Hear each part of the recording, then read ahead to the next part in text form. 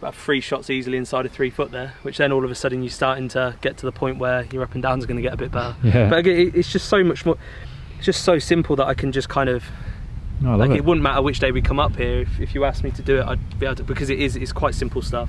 You find a lot of people's anxieties come from short game.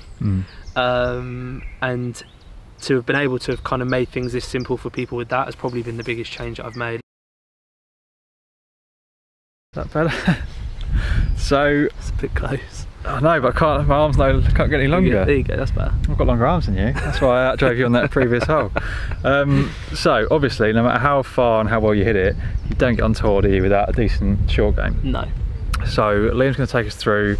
Well, you tell us what we're going to go through. Going to go through basically one of the things that I see quite a lot, which is that a lot of people, when they talk about short game, they don't even they don't even understand when they're setting up to a shot exactly what shot they're trying to hit. So if you're kind of a couple of yards off the green and you need it to run out quite a bit, people will try and hit a pitch shot, just not understanding the difference between what I call a chip and a pitch. So basically a chip is a ball that travels less, runs more. Pitch then is something that flies further, runs less. So first and foremost, you can't just have one chipping technique, so you need to know the difference between the two in the short game. So we're going to go through just those really quickly, and then the last piece we're going to add in then is just a very simple way to get some different flights for each stock shot. So it's pretty simple stuff really. Okay. Just try and make everything as easy and as simple as possible. Cool. And just quickly before we get into the sort of more technical side of it, how much of your time do you spend practicing this stuff still compared to, say, hitting balls? And probably 80% on this? It would be that high, yeah. 80% of it's split between putting and chipping, and then the other 20% on hitting balls. Yeah. I very rarely hit balls, to be honest, unless there's something that feels drastically wrong in my swing and I want to work on one little part of it. That'll be the only time I really hit the range. Generally, if I'm wanting to hit balls or whatever, I'll just nip out on the course and play holes and just hit the odd spare shot if I hit a bad one. Yeah, and when you're practicing short game, I see people kind of stood there with, say, 20 or 30 balls hitting the same shot over and over again. Do you do that to kind of ingrain stuff, or do you like mix it up a bit Again, more? that's understanding the difference between technical sessions and kind of performance sessions. If I'm working on something, again, technically, I'll do that. If I'm working on, like, preparing for a tournament or something like that, I'll generally go to some of the short game games that I have in my library of things to do. Yeah. So again, it just depends what time of year and then where I'm at competition wise. Okay. Cool. So, all right. So, take it away.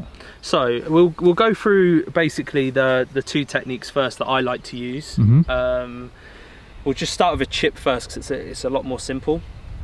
So a chip, obviously, what we're looking for is the ball to not fly very far and then roll out. And a lot of people kind of ask me the question around the greens: do you use loads of different clubs? The answer from me personally is no. Because I find that when people are using 8-irons and stuff, they tend to just kind of get way too much shaft lean, and it causes problems then when they then go and try and pitch a ball. A lot of people that are decent chippers struggle with pitch shots. Yeah. And I generally find that's because their problems that they've got in their technique are covered up when they hit a chip. Yeah. So with a chip, it's very simple. The things we're looking for: low flights, lots of run. So first thing I do is stand in nice and close, get the handle up a little bit. I get the ball a little bit further back in my stance. It's the only time really that I'll do this. And then literally from there, I then tend to keep the angle in my wrists, and then it's more of a carry back and carry through technique. And one of the things that I like to feel is that I'm almost trying to keep the club head as low as I can in the follow through. Okay. The reason I do that is, obviously, if I'm trying to keep the ball low, I'm going to struggle to keep the ball low if the club's up here. Yeah. So I'm looking for almost imagining that if you had, I don't know, say like a couple of buckets with an alignment stick through it, and it's kind of this height. A lot of the times when I'm coaching chipping, I'll hold a club here in front of people and tell them they've got to cut the club off before the club.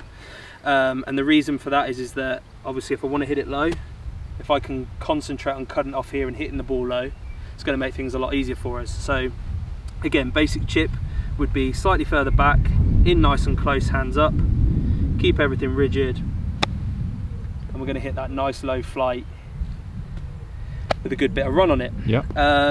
Then we get to the pitch shot. So generally a pitch is, for me, it's anything from, it doesn't matter whether it's 10 yards or up to maybe 60 yards or something like that. It's generally the same technique. So you're going to probably have seen the 3-hole course management video we had now when you heard me discussing the hands back thing. But one of the big things even on a shot like that is that I'm using this technique whilst I'm doing it, even though it's kind of 65 yards. So the general pitch for me is about connection. So arms stay close, particularly the left arm, because most people when they're poor pitchers get this action here where their wrist starts to bow down to the ground, which gets you the leading edge of the club, and that generally actually comes from separation under here that I found. For me personally, when I pitch, that's a huge part of it for me, is this part here. If I ever feel that that gets away, that's when I'm struggling, and I can hit some pretty horrific pitch shots. So first thing is connection, and then literally from there all we're doing is maintaining that and working our chest a little bit more. And again, that's how simple it can be broken down into. So the only thing that I add with a lot of my shots is that I don't like the club head being too far forwards. I like it to be quite square and stood up in towards more central than having the forward lean. And the reason I do that is I try and avoid everything that I can that creates that angle. So shaft lean and leading edge. I want to almost be hitting down with the bounce, so that I'm hitting that quite hard down and I'm not even taking a divot. Whereas if I go this way, it digs straight away. And one of the things that I was showing Rob earlier was to give you that comfort of knowing that you've not got to strike the ball perfectly is something quite big. So basically, if I was to put a T-peg in the ground, if I can find one, here we go. If I was to put the T-peg in the ground kind of a couple of inches behind, yeah, so we're probably talking 3 inches here. If I do that with the leading edge, I miss the ball. I can then basically do that with the bounce. If I should move it over a little bit.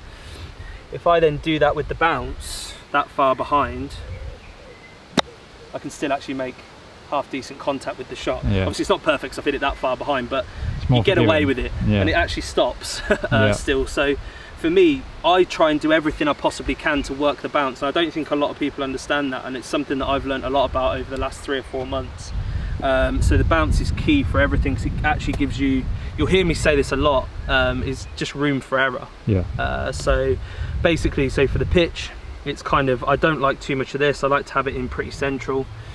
And for a basic pitch shot, I just literally like to, hands kind of in normal, keep the connection here, and just keep everything moving around.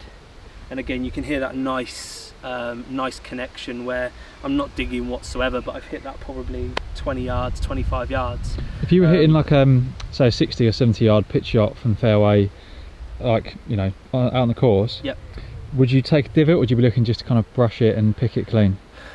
Again, it all just depends where you're playing. Like I think it's the ground that determines it, but I'm always hitting down, but I'm hitting down with the bounce. So if it's a nice firm course like this, you're not really going to do too much, whereas obviously if it's quite wet you would still. But no, I don't really try and overly think about that stuff too much. All I'm ever trying to do is deliver the bounce down, because when people, Gary Barter discussed this with me, and he discussed basically when people start struggling, it's because they lose the bottom.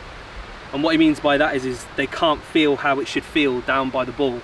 So that's when people start kind of yipping it and flicking it and doing all kinds of weird movements, because they can't feel what it's like at the bottom. So I find when I'm doing these kind of techniques, there's just a lot less going on, and all I'm trying to do all the time is just deliver the club into the ground. So that's the basic pitch shot. So that's the 2 shots. And then if we want variations on them, so once you've got your basic techniques, you then might want to kind of vary up your flights and stuff like that. So the way that I like to kind of play the short game is I like to have my basic techniques, and then I like to have different flights that I don't have to do a load of crazy things to create. So I don't want to be kind of doing anything to add height, or kind of having to do anything to create different flights. So the thing that I do is I keep the technique exactly the same, but what I like to do is this kind of 5 ball drill. 5 balls is generally the correct kind of width of stance that you're looking for when you're hitting a pitch shot. So basically you put 5 balls down, and just for a standard shot you just set up to the middle ball with the club behind it like you normally would. and then again you just hit it normally, so the nice connection, and that generally produces like a medium flight. Oh, lipped out. This for the standard one.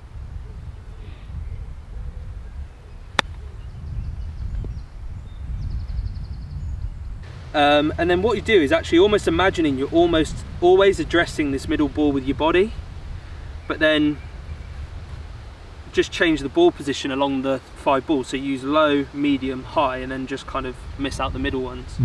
And again, what this does is it basically gets you in a little bit closer, and all of a sudden it just adds the shaft lean that you need to work the same club to de-loft it. So you're making the same movement, but the ball position's changing. Exactly the same movement, but ball position's just changed in and amongst this, but it changes a lot of things without you noticing. It gets everything a bit more, it gets you the lead wrist angle that you need to hit one lower to take spin off of a shot. So if I was to hit one from here now, same technique, it comes out nice and low and flat.